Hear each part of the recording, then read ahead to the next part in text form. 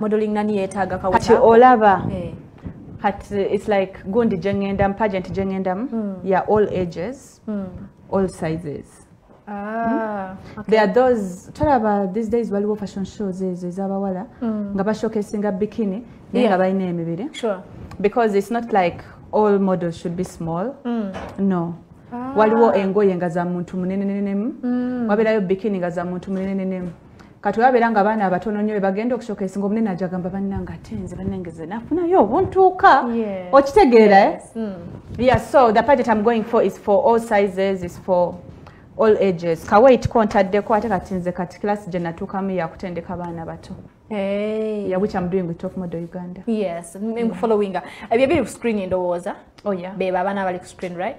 Emibiri gina kuba jejo gwe sofa boli mu kutwala ebibiri nga jejo. Yeah, for Top Model Uganda, kati this is not a beauty pageant. Okay. This is a model's thing. It's a modeling competition. Okay. Katinga the best model will be representing Uganda at the Top Model Worldwide event in London. Kati era we tuba tulonda finalist ajja kubanga yoyo atulaze nti akisobola atulaze nti she's the one to compete a UK qualities ichi oyina kuba nacho oyina kuba mulungi nnyo oyina kuba bichi bye weta for models you don't need to be beautiful. Now these are models. Me I'm a beauty queen. Kati mba models mwe never beauty queen. A beauty queen can as well be a model, but a model cannot be a beauty queen. Beauty queen obo oyolesa bulungi. Model ayolesa ngoye. Beauty queen oyolesa bulungi na brains. A model does not have time to kolesa brains. Bo kabera katono kawanvu kagenda kolesa emisono. You're more interested in what the model is showing. You're more interested in the outfit. Jabalaga. Okay. Jabalaga. Naye kati for beauty queens it's beauty with brains. Kati brains ezo ngasi nyangu za kusayika ne brains ezo muzitendeka no abana bano bayigiriza okuddamu ebibuuzo kibadde ngamba kubanga oyinza tuuka ekibuuzo lekigana Doreen nga tuli kyakukola abane mu ssomero batugambanga mu ssomero bw'olaba questioning egamba assess oba omanyi ekyokukola nti you're going to introduce the topic like define the key terms. After defining the key terms, give a brief background. You're assessing. Then bring about the positives, bring about the negatives, and then take the standpoint, but make sure you're not side Jericho, you're not point says sing endala. Okay. Now that is assessing. That's something very simple. You have to be intelligent.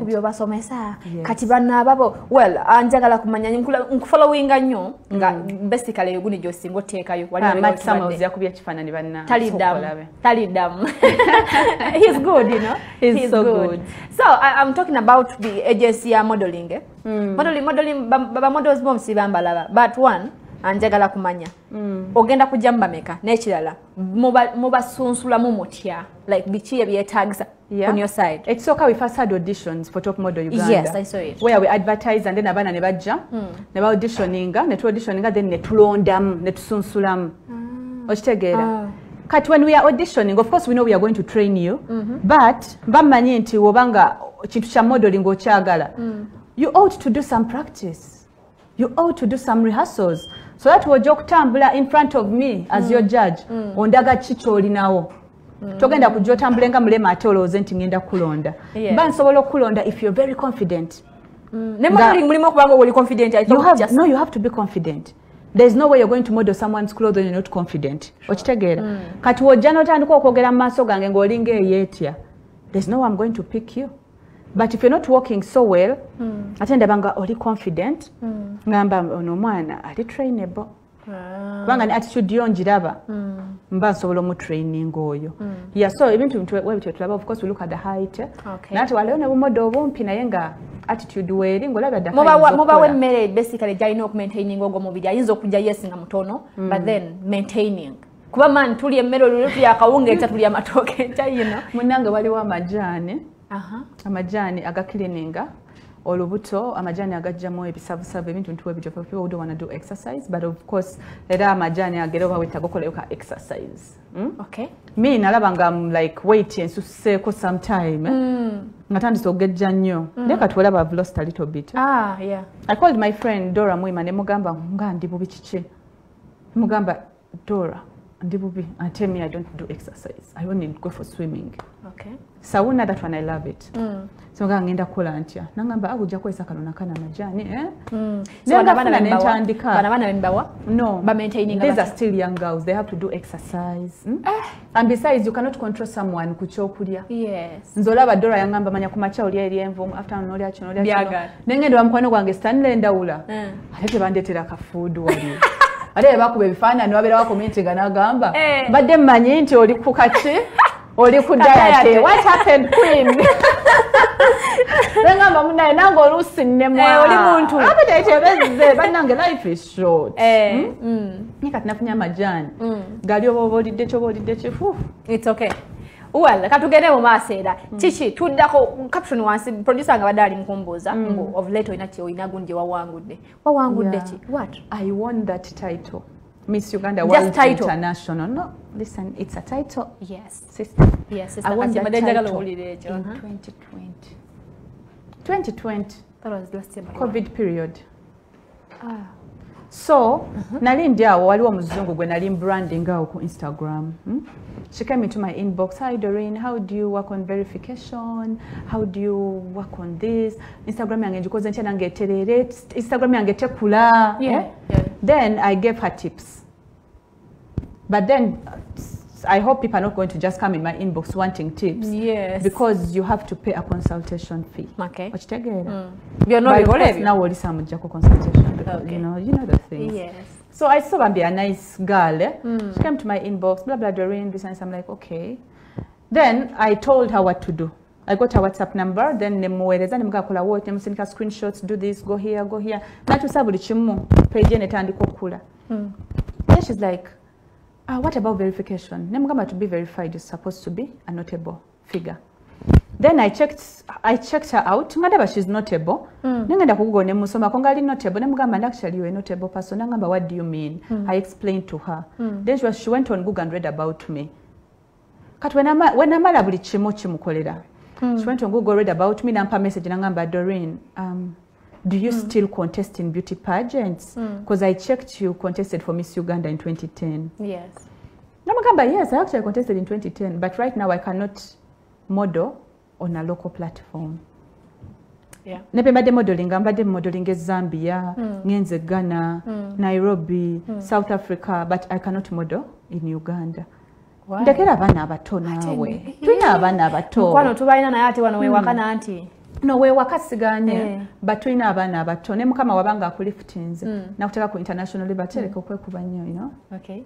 Yeah, when God so decides to lift you, you go with that also. So owangula title bwotyo. This chick yambuza ne mudambe na mudamu. Nangamba, can you compete in an international beauty pageant? Namugamba, yes I can. Nampereza link. Nangamba, try your luck. Since we ampa link, nenjisomako. I applied. But when I applying, nebatuza ku Zoom. We were over 27 delegates. Mu East Africa nga bagala mu. Kati awutandika challenge. Because batuza ku Zoom awo ne batubuza blah blah blah blah blah. As I told you, beauty is beauty with brains. Yeah? Yes. They asked a lot of questions. Bagala nekintu kya modeling, ekintu kya beauty queens. They want someone who gives back to the community. Because ekintu kya beauty queen, you are a leader. Yeah. And in leadership, it is service before self, right? Yeah. Meaning you have the ability to put other people before you. Yeah? Do you have that? Okay. Nebagenda nga batemako abaana waliwo omuwala eyansanyusa batubuuza wali like there's a question they asked ye n'alaga nti ye yeteekawo first. I mean, why I also have problems at home. Yeah, why would I get money and help another person? Of course off. Then you're not a beauty queen. Yeah. It's not about, like, you're not a beauty queen. Life is not about you alone. Life is about another person as well. And that's what we forget. Yes. You know? Checking avaako wacho. Nebagenda nga batutema ntisigala bataano. ne batuwa ekyokuwandiikako. We wrote about that topic. Netusigala basatu. Ne batuza ku Zoom, head to head. Bakubuuza kino ne babuuza kino ng'akimanya awo nali nze Omutanzania n'Omuna Kenya. Ne mbakuba wentyo. Wow. Yeah, I won the title Miss Uganda World International. Ne baweereza crown yange ne sash. Yanji baitubuuza lwaki ojambadde crown ate nga you know. No, it's eba ekujja mu balala like ekulaga nti you are different, you are queen. Okay. Well, ndowooza mukitegedde twebuuza lwaki ayambala crown naye lwaki nga tunakubeera tukitegedde. This time round was amuli clear ndowooza. Kati Doreen, mukkirizibwa abafaana bwe mutyo nawe bamonde mukkirizibwa ogwa mu love. Producer ndi bubi. Mukutu. Of course. Mukkirizibwa ogwa mu love. Yes.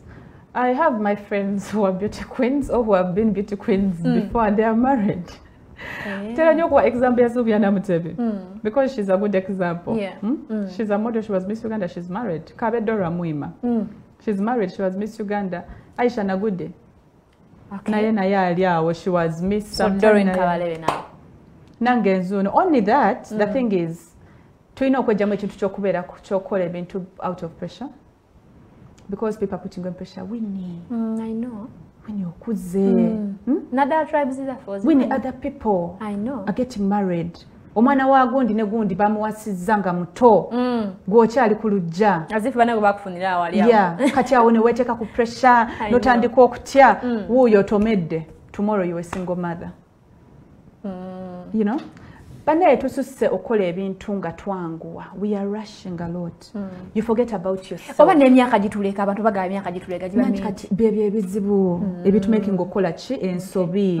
I've seen people senga kula nama wano yazadde omwana nga alina emyaka ameka ataano ade mukulunyo above 50 and she gave birth and I looked at the lady last time and she's beautiful, she's gorgeous. Okitegeera. So stop being on pressure. Banangenza ndabe abana bazala bana basula mutoyi. Doreen, abantu bayinza okuba ekibuuzo lwaki basically sometimes kijja it's because one oli famous ekirala public figures nzibu za kufumba like okusetolinga okufumba sigamba kuwaata mmere biki ngamba tofumba even now then why tofumba neka tofumba no tewefumbira Doreen I mean at home. So you can't jagala pose we manjagadde gin ndiyo kubera ndiye sikira ofumba mazina maji. Yeah, I do that.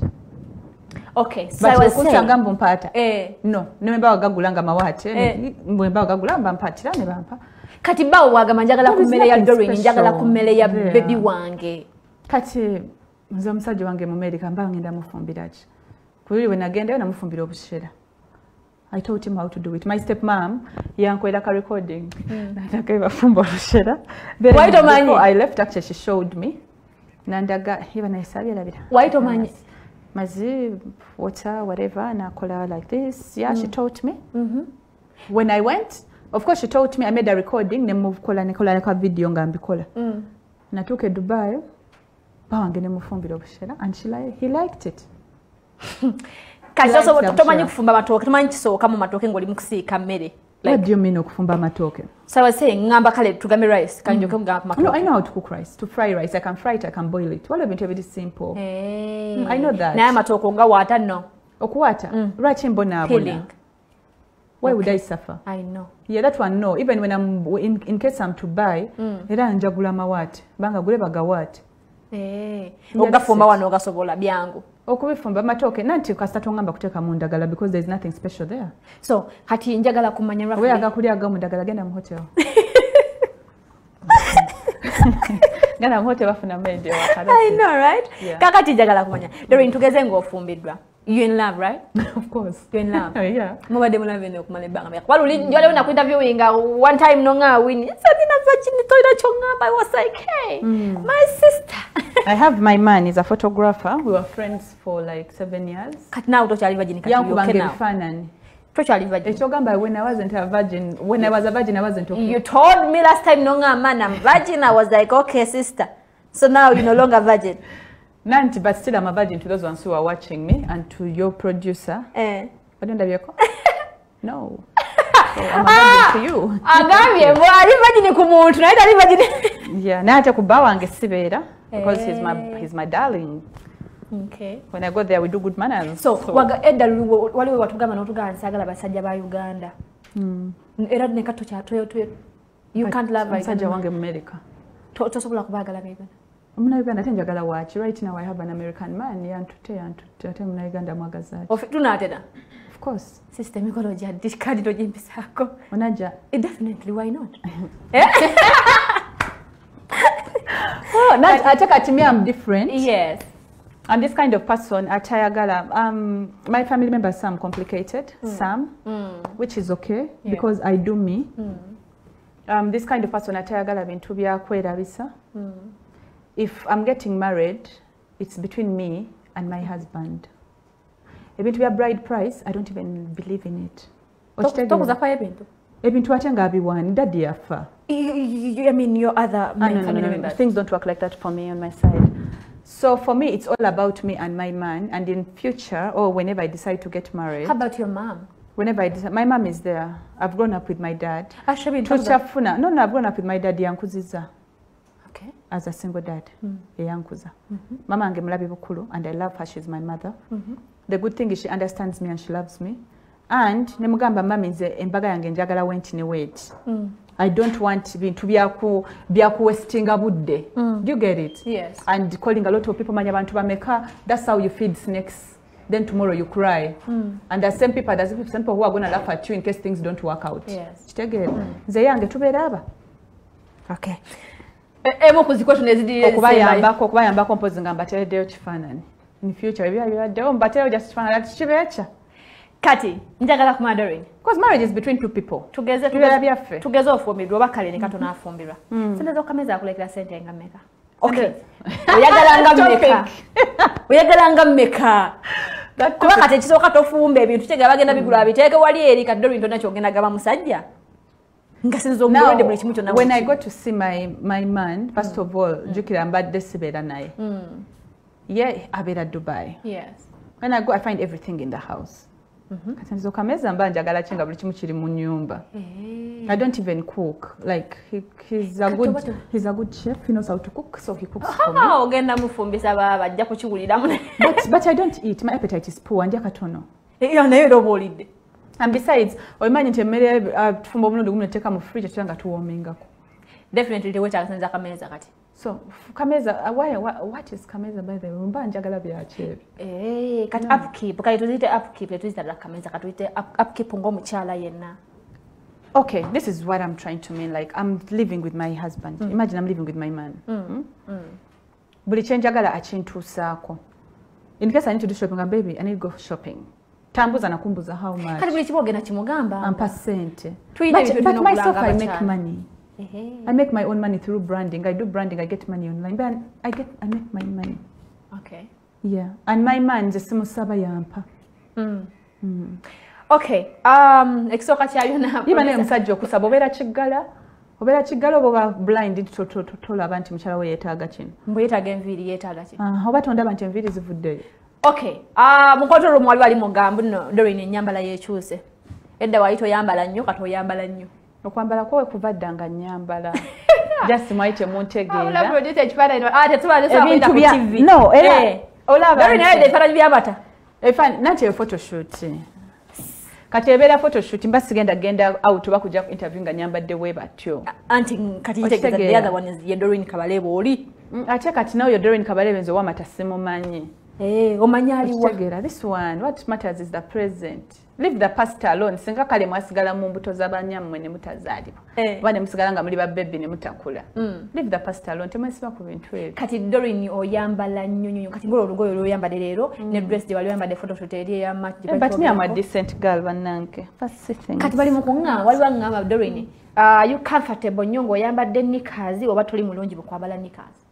Nika like okwambala nika mu lugoye. I don't do nikas. It's like bras.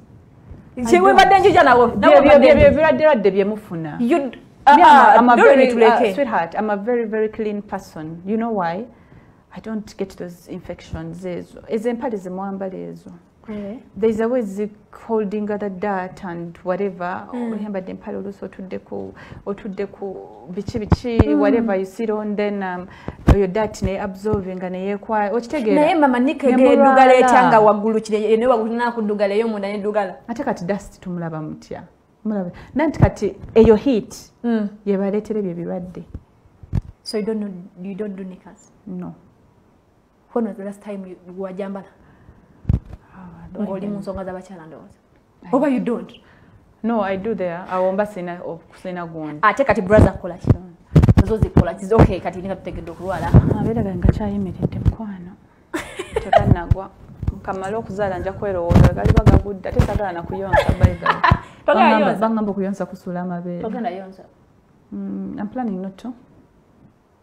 Tebujja kiteesako na musajja wogamba. Tujja kiteesako, but why would I kuyonsa? I know the advantages of kuyonsa breast milk leeta amagezi bikinena abasajja abayonsa wano tubalabanga basiru henga bayonsa. Doreen kiki singa okuchawa ku kiki singa obuteyagala. Obuteyagala ko. I mean, I love everything about me. Everything about myself, I love it. Kiki singa obuteyagala.